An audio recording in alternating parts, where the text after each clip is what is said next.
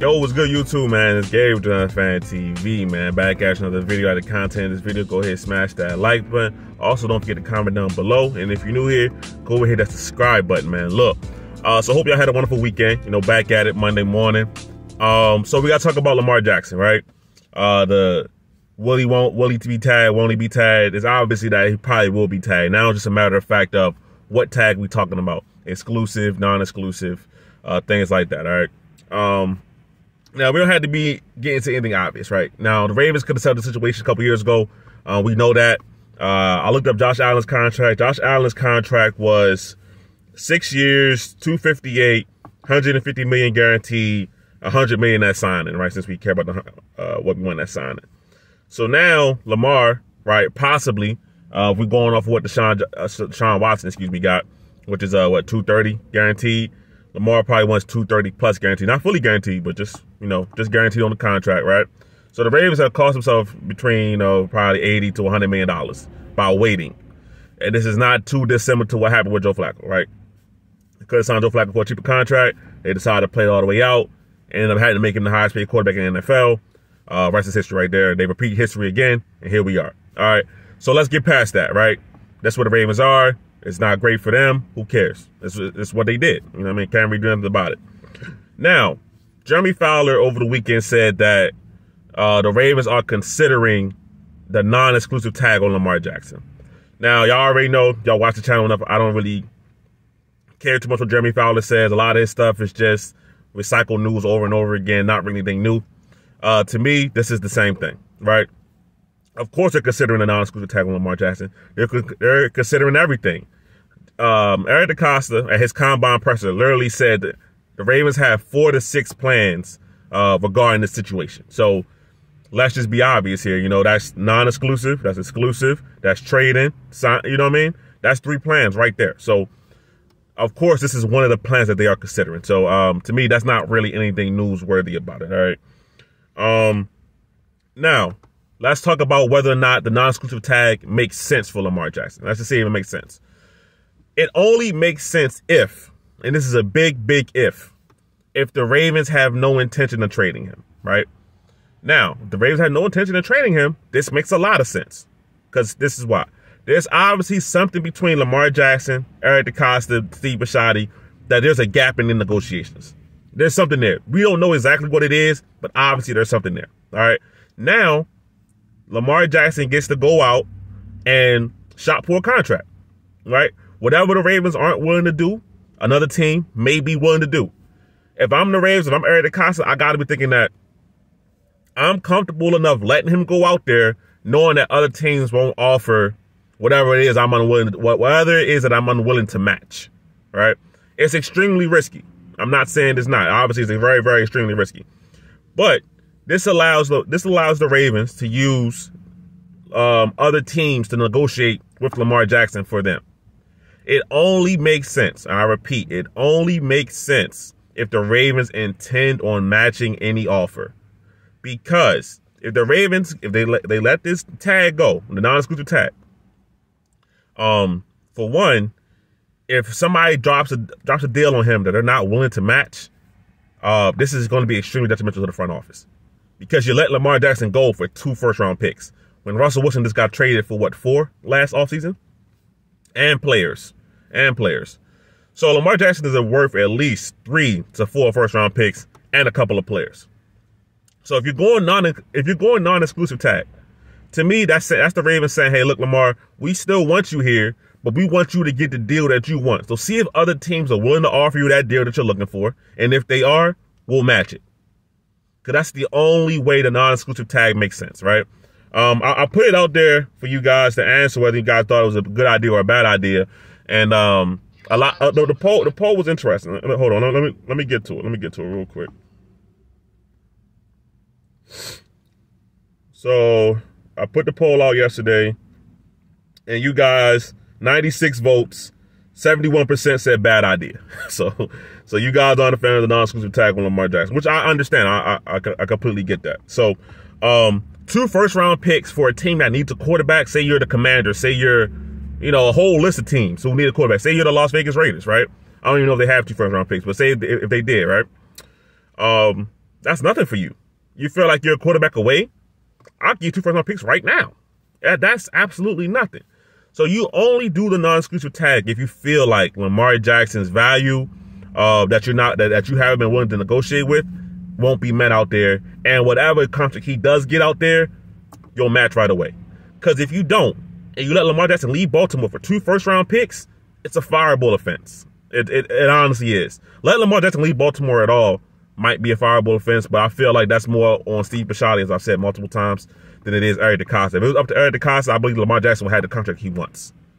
But Eric DeCosta got an answer to Steve Bisciotti, who holds the money. So that is what it is right there. All right. Now the compensation on the non-exclusive tag is $32 million. There's no way Lamar Jackson's playing for $32 million next year. Okay, it's not happening. When the exclusive is 45, and when you got guys like Daniel Jones who reportedly won $45 million a season on his next deal, which I don't believe Daniel Jones would get that. But anyway, so if that's the case, right? There's no way Lamar Jackson is going to sign that with the intent of playing on that tag. So if he signs a non-exclusive tag, the Ravens either matching any offer, or that's really the only scenario I can see, because you can't let Lamar Jackson leave the building for 2 first-round picks. So if it is an non-exclusive tag, to me, that's good news for the Ravens. I feel like a deal will be done with the Ravens because, like I said, it's too detrimental to let him go for 2 first-round picks. Doesn't make any sense. Now, we got to talk about the other side, which is the exclusive tag. $45 million. It's a lot of money. It is.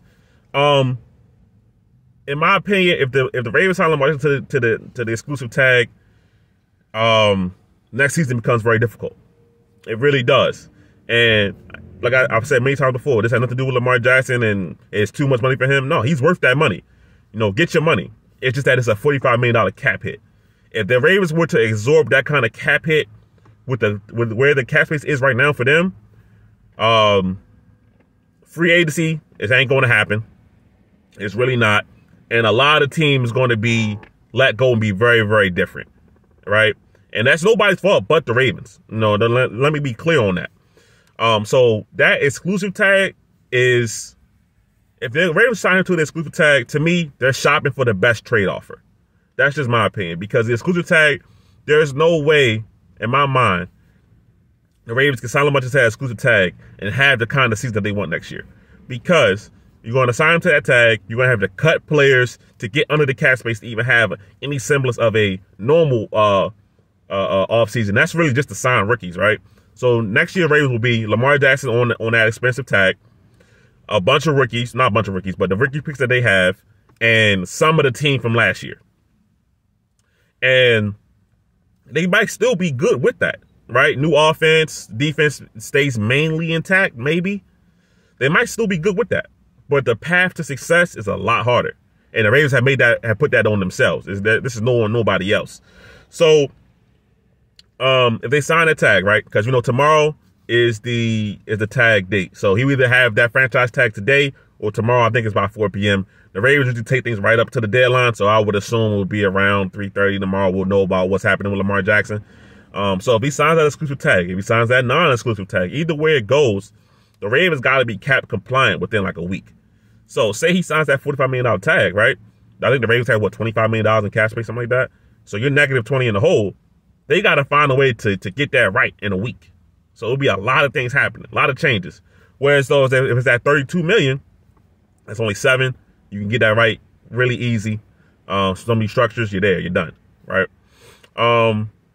So in my opinion, listen, the non-exclusive tag is a bad idea if and only if you're not willing to match any offer. It don't matter what somebody put out there, we're matching it. Then the non-exclusive tag makes sense. But if there's a semblance of a team might throw a bag out there that you're not willing to match, that you're not willing to put on Lamar Jackson, you can't let him lead the building for 2 first-round picks. So you're backing yourself into a corner. If Lamar Jackson gets that non-exclusive tag, and the Ravens let him go out there and get offers, and somebody puts a crazy offer out there, Steve Bisciotti will have to come out of his pockets. He's going to have to. Because letting Lamar go, 2 first-round picks, this is just not adequate value. If you sign that exclusive tag, to me, that's the Ravens shopping for the best offer, right?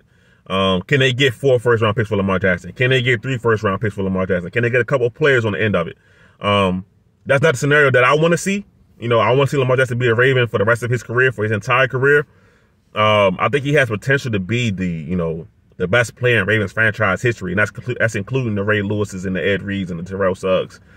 He has a chance to reach that kind of ceiling. Because talent-wise, this is my opinion, talent-wise, he's already the best offensive player the Ravens have ever had, talent-wise, right? They never really had a guy like him on offense, you know what I mean? They've had great offensive players, you know, you had your Heaps, you know, you got, Jamal Lewis and guys, you know. They've had great players on offense, but Lamar Jackson's kind of different level, and especially being drafted by Baltimore and not being brought here like a Derek Mason or Anquan Bolden or a Steve Smith, you know, actually being drafted by this team, losing your starting quarterback that you drafted in 5 years, that's been a good quarterback, it just doesn't happen. And this kind of thing, it's a bad look for the Ravens. It is. With everything that happened last week, with Steve Saunders and all the players coming out, I mean, it had to be at least 7 to 10 players who came out and spoke out against Steve Saunders. So, which means to me that there's more than Tucker who just didn't feel like sharing their story.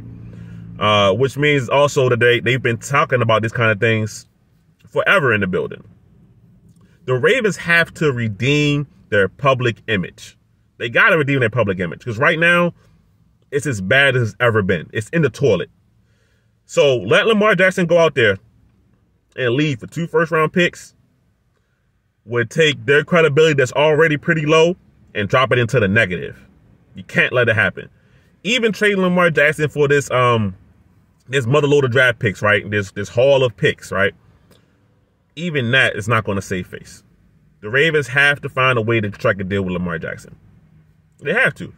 They're an organization that cares about the image. They want to be known as the smart organization, the people that do things right. The Ravens are almost like the Patriots in a lot of ways, you know what I mean, which is even kind of crazy to say for me as a Ravens fan. But, you know, the image, they always get labeled a smart team. They do things the right way.